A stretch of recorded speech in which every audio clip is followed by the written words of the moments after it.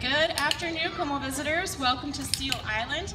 My name is Melissa. I'm a public educator at the zoo. Today I'm going to talk to you about harbor seals and the zoo's training program that we do with the animals. So here in Seal Island we have two harbor seals. They both came to us from rehabilitation centers where they were actually deemed unreleasable by the U.S. Fish and Wildlife Service. We have Ginger and Fletcher.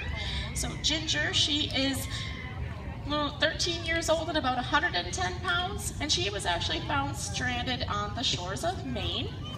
Fletcher, he is about 90 pounds and 5 years old, and he came to us from a center in California.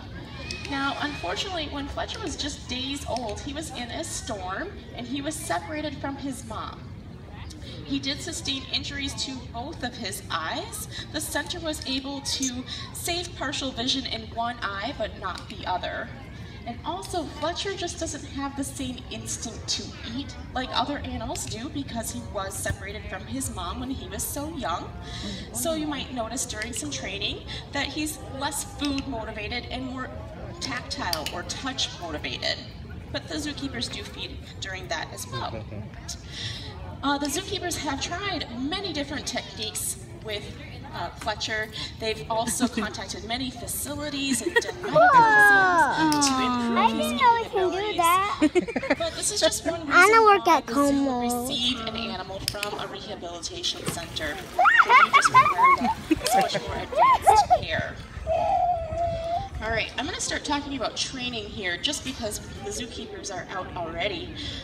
So a lot of people think we do training for fancy behaviors like seen at our Sparky the Sea Lion show, and that's not why we do training actually.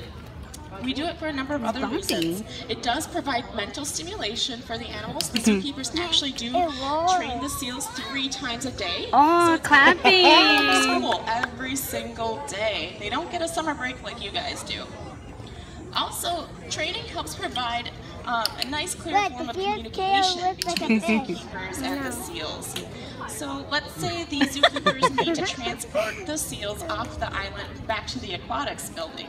Well, they can ask them to go into a crate voluntarily, so seals will go in and out of the crate.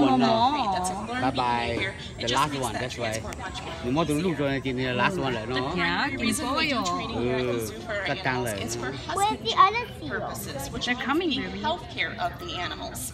But where are they going?